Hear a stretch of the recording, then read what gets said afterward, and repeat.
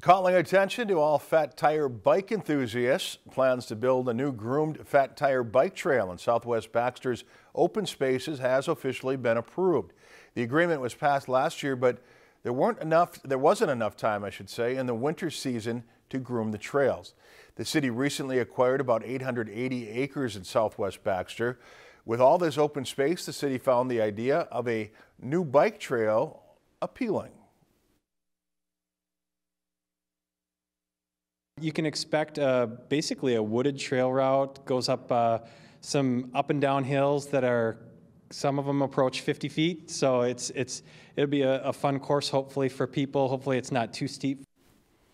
The trail is located just west of the Mississippi River Bridge on the south end of Baxter. The trail entrance is off of Oakdale Road and goes all the way down along the east side of Island Lake.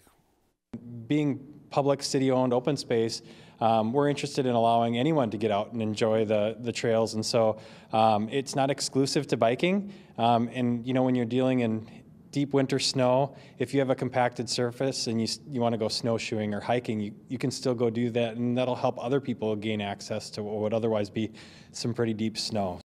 And there's no official date for when the trail will open, but the hope is that the trails will be groomed within the next couple of weeks. Lakeland News is member-supported content. Please consider supporting Lakeland News today.